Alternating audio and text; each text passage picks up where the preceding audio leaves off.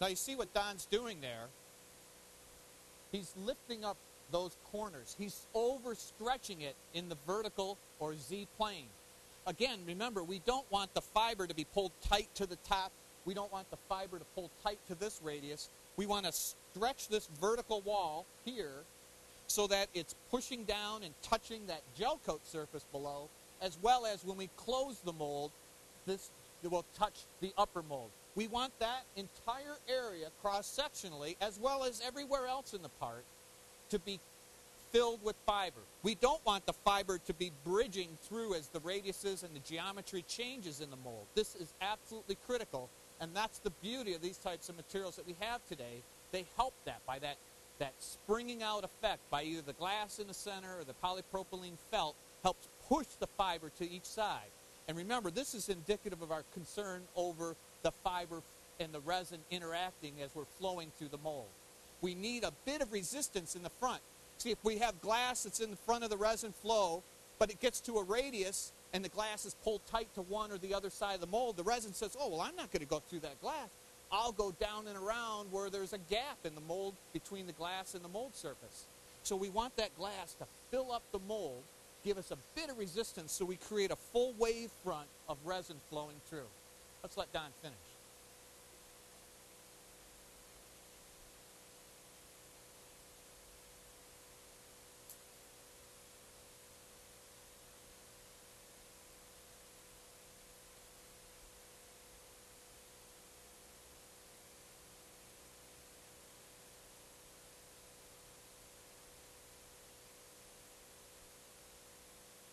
You see here, Don has cut the fiber. You saw him cut it once, form it around.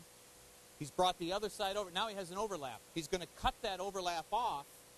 But in a moment here, you're going to see that he's going to stretch each side so that by stretching it and forming it over the seam, that butt joint that he created, we end up with an overlap, but yet by stretching it, we didn't create double the thickness of the fiber. So here we can gain a bit of feathering of the edges. Another beauty of these types of materials.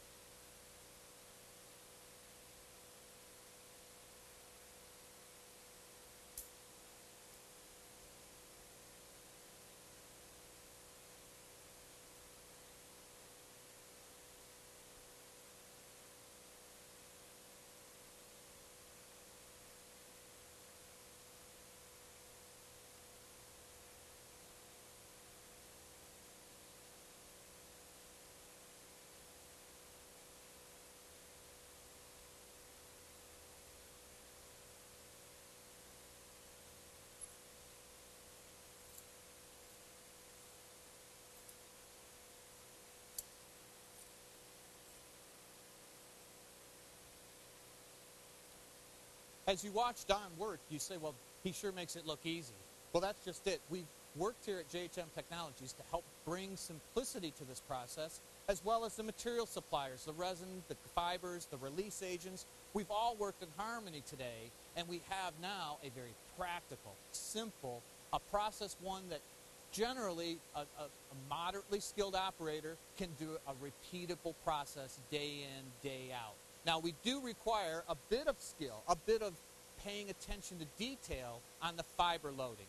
When we get to the injection, you'll see there we've taken the advancements here at JHM to bring the equipment in line, much like the injection molding industry, where just a single fire and forget type of technology, one button, as it were, pushing, injects the resin into the mold at the precise measurements of process control.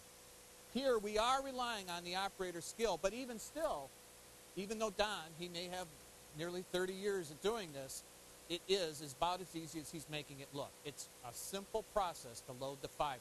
Just have to pay attention to detail, forming it, pushing it into those radiuses, stretching it on those vertical walls a bit, just ensuring that that fiber fits tightly to the geometry of the part.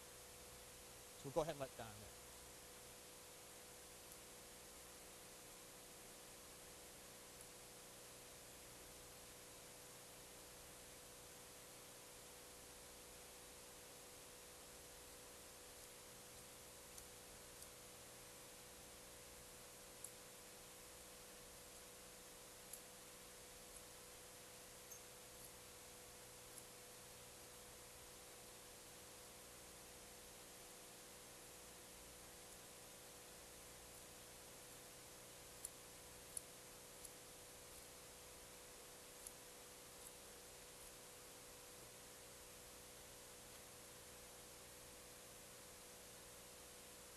can see that Don is trimming the glass to the edge of that gel coat that he had applied earlier.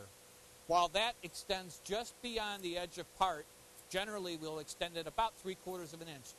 There are times that we can mold to net shape, but most commonly, in fact, 99% of the time, we're molding out and beyond edge of part, expecting once the part is finished out of the mold that it will be trimmed precisely to the edge of part's design.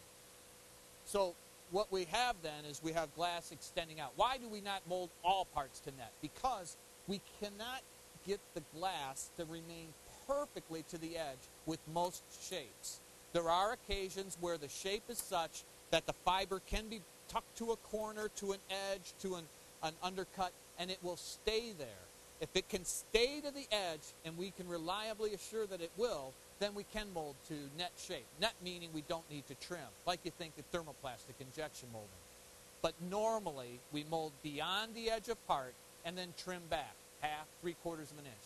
And part of your original design in the mold, the pattern that the mold's made from, you consider then where your trim line is going to be, where the fiber is going to extend. That has to be added and considered in the original design of the pattern. In this case, this part trims back here, so we've got more than enough fiber. We're just concerned that if the fiber shrunk back from the edge, then you would have resin richness that would chip and crack on that edge. Fiber is the key to the strength and has to be right out to the leading edge of the part. Well, I think at this point we're loaded. We'll wipe this flange down. But in the next scene, we're going to talk about the upper, how it's designed, how it influences the resin flow, comes to the vent in the center. We'll close the mold, and then the exciting part, we inject it. Stand by.